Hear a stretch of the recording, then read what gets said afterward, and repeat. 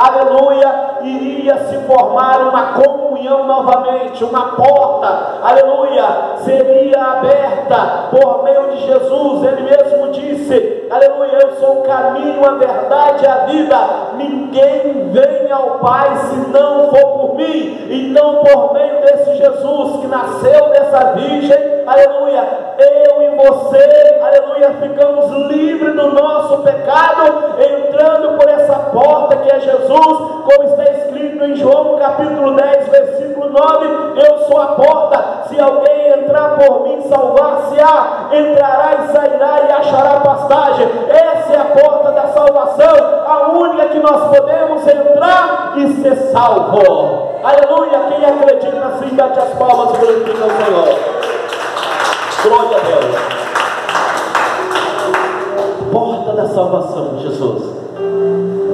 Aleluia. Que maravilha. Que bênção. Glória a Deus. O nosso Senhor e Salvador Jesus Cristo é o único.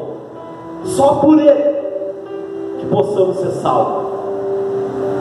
Quando o aceitamos, quando obedecemos a Tua palavra, Ele cuida do nosso futuro.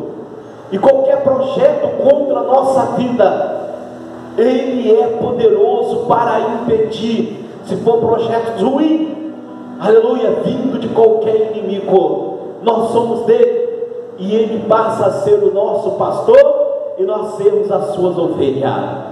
Esse Jesus é maravilhoso. Jesus nasceu. E por que eu estou trazendo essa mensagem aqui hoje?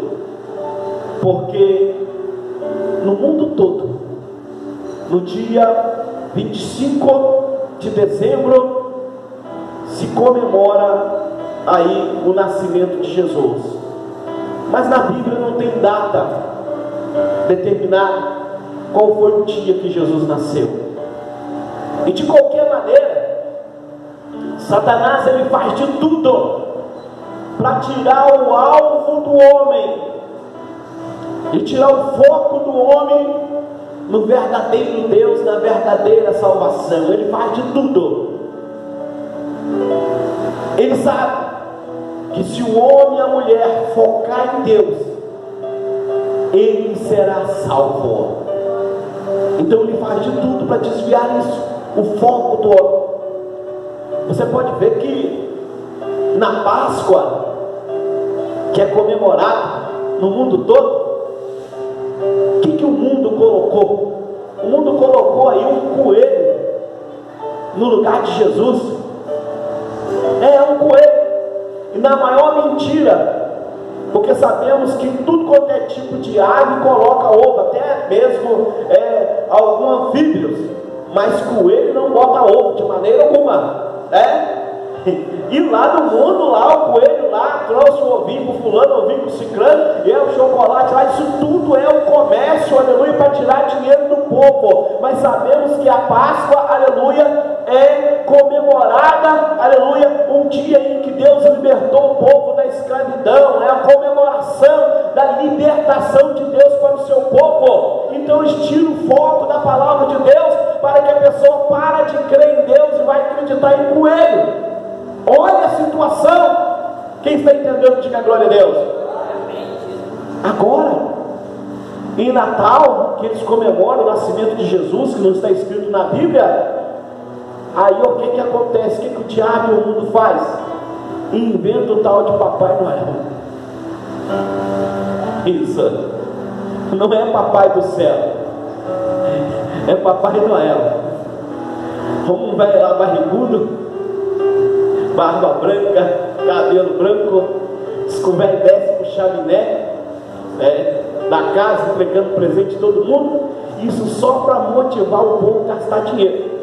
E aí ninguém está fazendo aniversário nem nada, e dá presente para todo mundo nesse dia.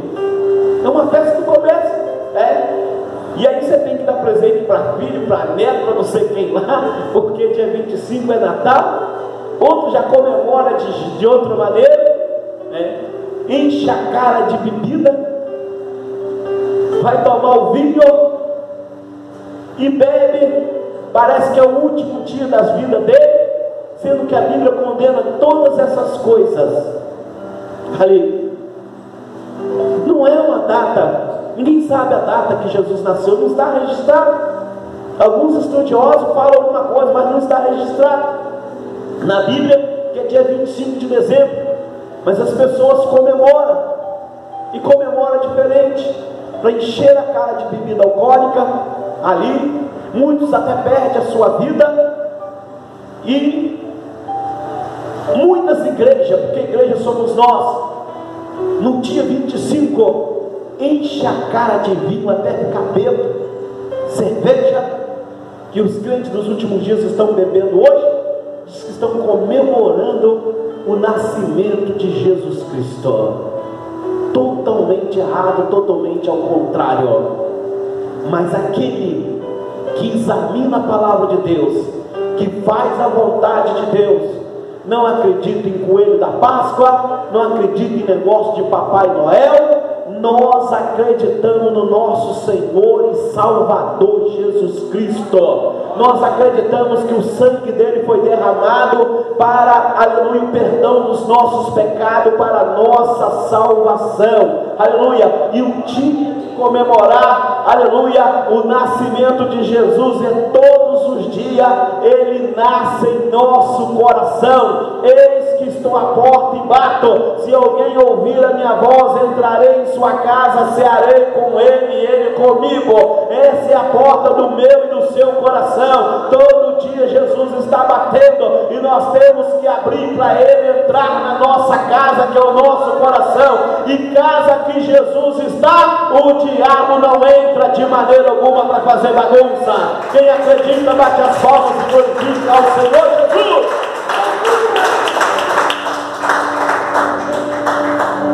Quem é que Deus tem te abençoado? Você é servo de Deus, levanta a mão. Eu quero te dar um conselho. No dia 25 de dezembro, nada de você encher a cara de vinho. E nem aceita que parente que não paga a sua água, que não paga a sua luz, que chega lá não sei de onde, traz um montão de cerveja para beber dentro da sua casa. Não aceita não, porque quem socorre você quando está com angústia é Jesus Cristo. Quem socorre você quando está, aleluia, na situação difícil é Jesus Cristo, não é parente não. Eles são o primeiro a virar as costas quando o troço está feio do seu lado. Então, quem você precisa, aleluia, dentro da sua casa é o Senhor Jesus. Eles têm que respeitar a sua casa. Se você vai na casa deles, eles bebem, dançam, faz tudo aquilo, você tem que respeitar, porque você está lá. Mas dentro da sua casa, que quem manda é Jesus. Você não pode aceitar bebida de maneira alguma. Nada de bebida, nada de farra dentro da sua casa, porque quem manda lá é Jesus. Você consagrou a sua família a Jesus, e quem te socorre o ano todo é Jesus. Quem acredita nisso, bate as palmas.